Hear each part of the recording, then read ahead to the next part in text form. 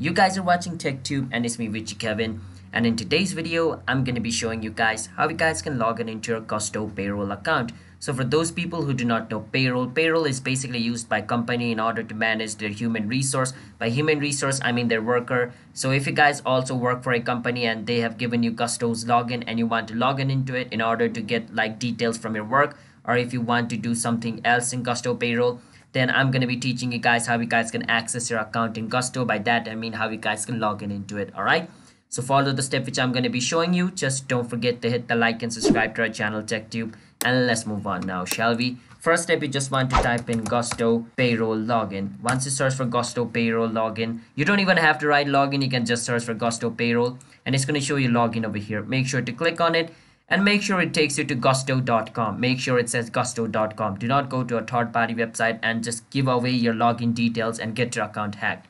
Make sure it says app.gusto.com. Alright, where it says email, enter your email address which is linked with your Gusto Payroll account, and then enter the password of your account over here. As you guys can see, after entering the password, if you want the device to remember you, click on it, and every single time you come to app.gusto.com, you don't have to log in into your account. You'll automatically be logged in into your account if you tick mark this. All right, once you do that, click on sign in. You should be able to log in into your Gusto account if your email and password you entered is correct.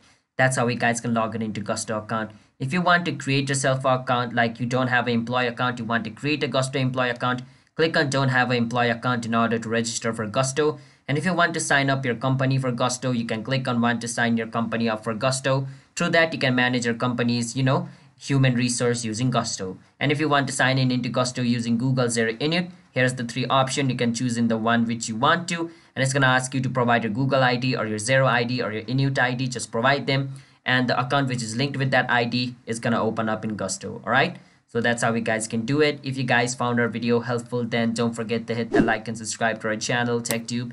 I'll see you guys on my next video. Bye bye until then.